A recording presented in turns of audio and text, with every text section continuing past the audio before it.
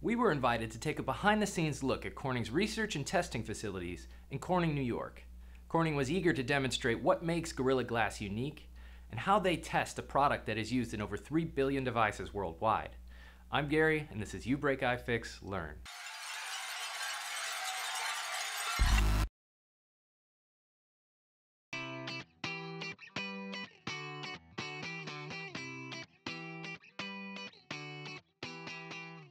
Do it. You just want to like scratch? Yeah. Polycarbonate is very tough, but it's also very soft.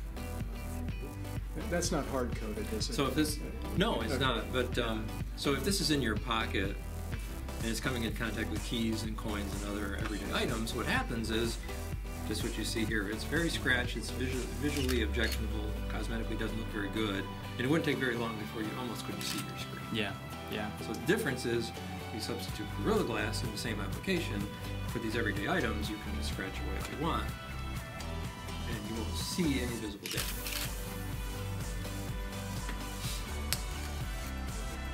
So that's the result of a flaw where we've weakened the glass in the presence of bending stress, which you provided. I have enough strength to break this, huh? Okay. Did you go to the gym this week? Yeah. And I would kind of answer that in terms of I wish I could photograph the shake. Right? So you're in an environment where drive this through my thumb. If you have Put 100 pounds of load on the scratch. Yeah. I'm sorry.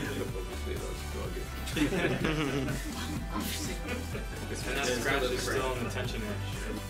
So I'm going to do the exact same thing now with that piece of sapphire. Same thing. We'll put it down and show you that, it's not bad. But if we just put a little damage in it, it's same sandpaper. All I'm doing is Actually, yeah, you can't see. and really you can't see the damage. So this is a great thing, right? That we talked about with sapphire. So good scratch. Beautiful feature. It's totally amazing, right? It's totally amazing. But Yeah, brittleness still breaks. Yeah. Now you couldn't see any of those scratches.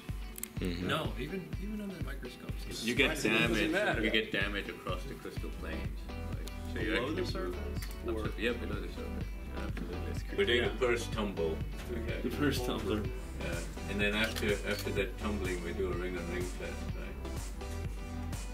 Yeah, but you're wearing the same shirt. So you look at sapphire, that's 161 pounds, and that was a millimeter thick like this. And the diamond indenter, which is here, is going to be pressed into the glass. So it's drawing the indenter now. And with all those cracks, I'll lower the intensity, but you can see all these are radial cracks. And so if you actually looked at the equipment, you can see that there's different notches, so you can do different spans. Okay. And in this case, we're not really taking it to failure. We're just trying to demonstrate the bending capability that way. Right. Wait a minute, so you're suggesting the phone is supposed to bend?